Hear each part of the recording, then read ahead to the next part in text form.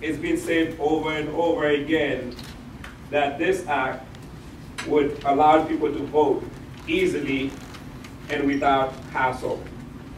The right to vote is so basic in our great nation. If you recall, in 1866, Frederick Douglass, along with several black leaders, met with President Andrew Johnson to advocate for black citizen voting rights, which President Johnson flatly said, no, that's not going to happen. So many others have fought and died for the right to vote.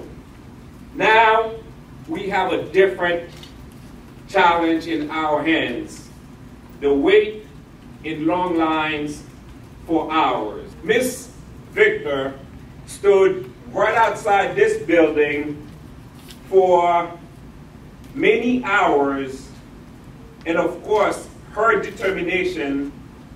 At the age of 1 or 2, she was not discouraged by the long lines and wait time for several hours.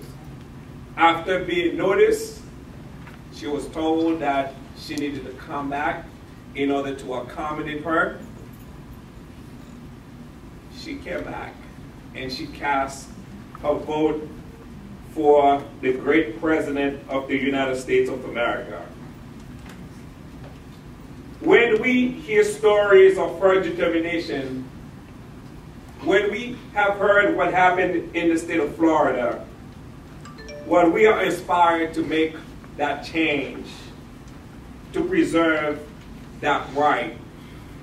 Senator Brennan, thank you so much for taking the leadership to preserve that right. There are stories, not only in the state of Florida, but throughout the country, that voters have faced challenges to cast their vote. Well, today, it is our belief that this Desiline Free and Fair Democracy Act will eliminate those challenges.